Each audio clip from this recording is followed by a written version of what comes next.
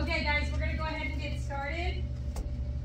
So if you can just shut your computers and make sure all your phones are up.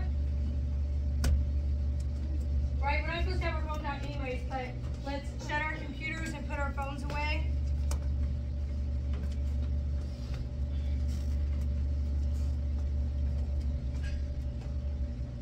Okay. So the daily question, does anyone know what the case Sweat v. Painter is about? We haven't talked about it, so, I mean, if you know, that'd be great. If not, it's fine. Okay. So Sweat v. Painter, an African-American man is trying to apply to the University of Texas law. This takes place in 1950, and he's denied entry because he's black, okay? So he takes it to court, and this is the court case Sweat v. Painter. And the court is going to rule you can't choose whether somebody gets into college based on race, okay? Based on race and ethnicity. So he's going to go ahead and get admittance into the University of Texas law, okay? And this case, along with Mendez v. Westminster, is going to set the precedent for Brown v. Board. Do we remember what Mendez v. Westminster was about? You can look at your notes.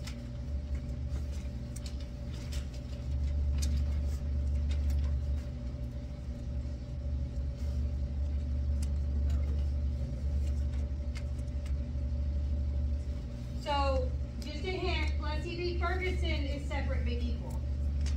So Mendez v. Westminster states that a little something else, right? It goes against Plessy v. Ferguson. It states something else. All right? Why don't you ask your partner at your table? Ask your partner and see if they have the note written down. You two can ask each other. You can come over this way and ask. See if anybody has it written down on their notes. Anybody have it written down?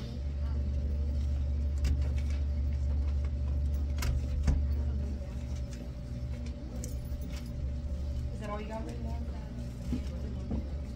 That's it. Yeah, so why don't you tell your partner what that is?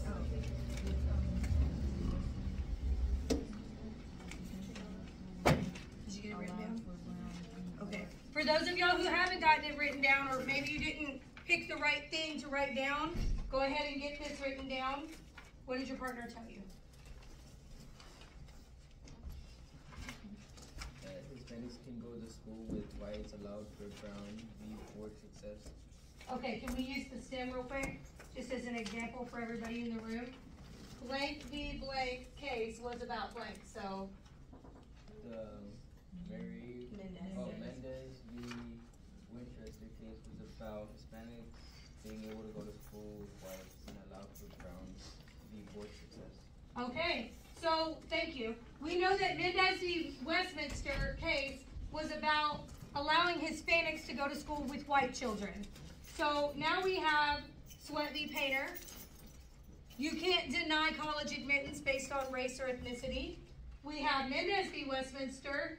Hispanics can go to school with white children. And both of these are setting the precedent. Now remember, precedent means to set a standard for future Supreme Court case rulings, meaning all cases that come up that are going to, go ahead and grab your, wait, this way. I got it, it's recording. Oh.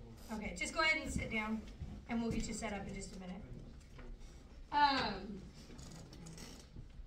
So, the idea here is that any case that comes after that's based on the same type of thing, right? So all of these are education cases, which means that all education cases that are dealing with segregation to some form are going to be based on these rulings, okay?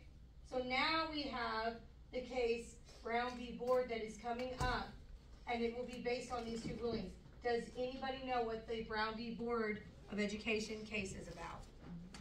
You can check your notes and get with your partner to see if they have it. Shoulder partners are fine, so it doesn't have to just be someone at your group. You can turn over here and ask also. This is Eisenhower.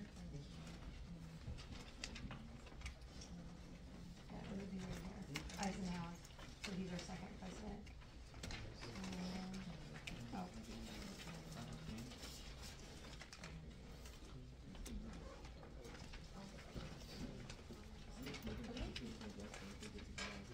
it Eisenhower?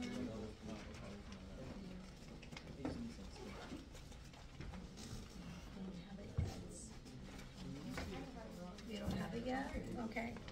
It's fine if we don't have it written down yet because I can explain it really quickly. Okay, so what other minority group has not been allowed to go to school with whites yet? African Americans. So maybe that's what Brown v. Board is about? Okay, so Brown v. Board of Education allows African American students to go to school with white students, okay? So now that we kind of answered these questions and you have the idea, hey, these two cases allowed people that were not white to go to school, okay? Which means they set the standard, the precedent for African American students to go to school with white students. So going forward, this is the question I want you to think about as you're working through Eisenhower today. To set precedent means to set a standard for future Supreme Court case rulings. Why do you think it's important to set precedent for judges? And why do you think the Plessy v. Ferguson precedent, the separate but equal that said, hey, segregation is okay, did not hold for future segregation rulings? So my question is, Plessy v. Ferguson came before all these cases, and it said segregation is okay, separate but equal, okay? But then the other cases that came after Plessy v. Ferguson disagreed, did not use that precedent, and changed the way that we know education to this day. Why? Why did they do that? Why didn't they go based on Plessy v. Ferguson's ruling and precedent? Why did the precedent change? Okay? And this is important to think about because I think most of y'all know, Roe v. Wade set a precedent, and then Roe v. Wade has been overturned. So why would a precedent not be ignored? Why do we overturn court cases and decide to go in a different direction? So, based on the exact same amendments that were ruled, right? Because the 14th Amendment was used in Plessy v. Ferguson, and it was used in all of these cases also. So go ahead and start thinking about that. If you have questions about that, answer or raise your hand, and I will come and help you kind of formulate some ideas. And then I'm going to go ahead and number your desks, okay? So be prepared for random calling. Number, you got to answer, okay? So get prepared for that randomized calling. So I suggest that everybody in the room start thinking about the answer to that question as you're working through Eisenhower, okay?